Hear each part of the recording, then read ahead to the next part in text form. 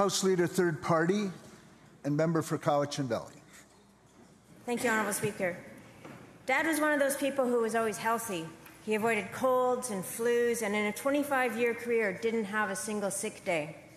He was active and fit.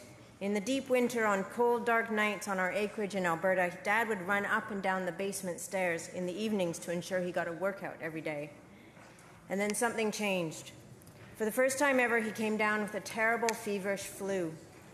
Then he fell and broke several ribs. In his whole life, the only thing he had ever broken twice was his nose while playing soccer and having an unfortunate collision with another player. Suddenly, Dad was not only getting sick and injured, he was also deeply tired, too tired to be the active person we'd always known him to be.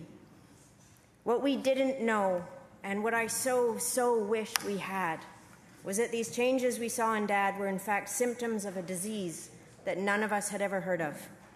Multiple myeloma is a cancer of the plasma cells that are found in our bone marrow. These are immune cells that produce the antibodies we need to fight infections.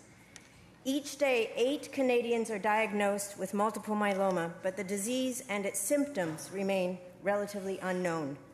Bone pain and fractures, fatigue, persistent infections are symptoms of this cancer, and while it is not curable, it is treatable, and early detection and diagnosis helps to result in better outcomes. I wish we had known this in 1999 when Dad's symptoms appeared.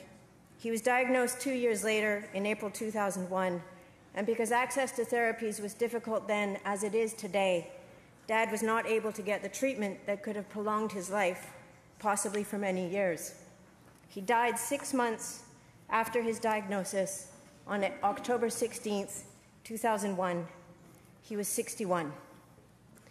Myeloma Canada is working to raise awareness of this disease and working to improve access to effective therapies.